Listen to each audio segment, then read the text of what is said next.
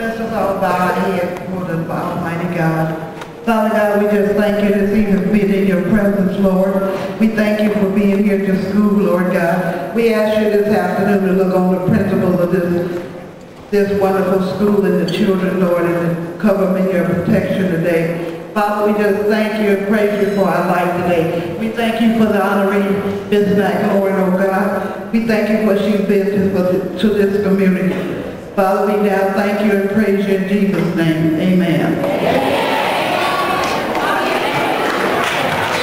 Thank you. I would like to just say again, once again, as they say, welcome, welcome, welcome. Okay. I'm going to move along because I know that we all have things to do and places. I'm not going to drag it out, but I want to do justice to what we came here to do. We're going to now have a little bit about her life from her daughter, Diana, and tell us how did she come to be such an activist and so forth. Come on, Diana.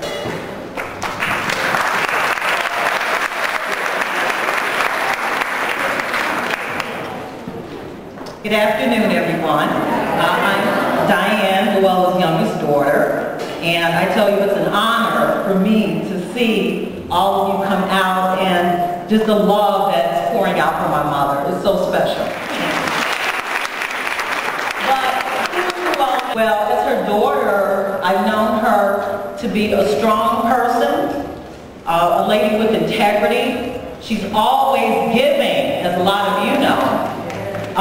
She is an advocate of education, which is why you always see her in the school. She's always been a member of any PTA for any school that we've been in, and she's been very supportive of anything that her children and her grandchildren have ever done.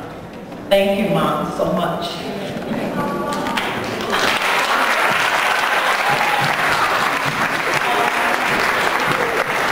I know a couple of things that people are missing from her will be her tea cakes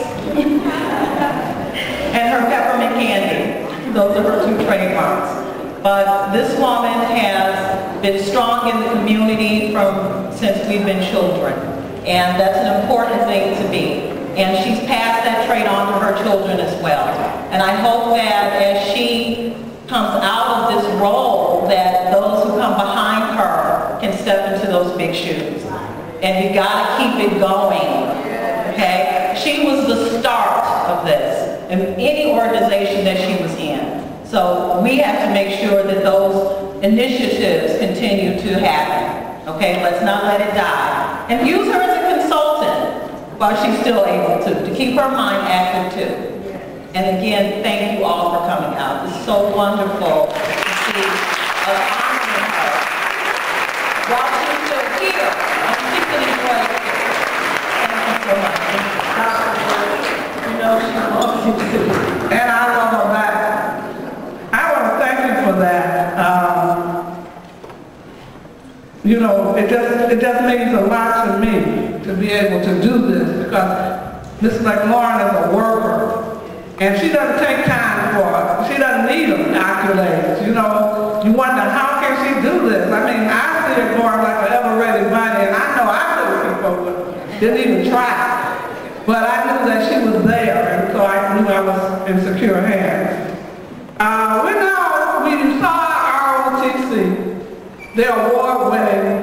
It's an award. We won the championship for the city for at least 2 or 3 years. We've gone and peaked. So we are number one. We try to be the best at whatever we do. And now you're going to hear a presentation from our jazz band.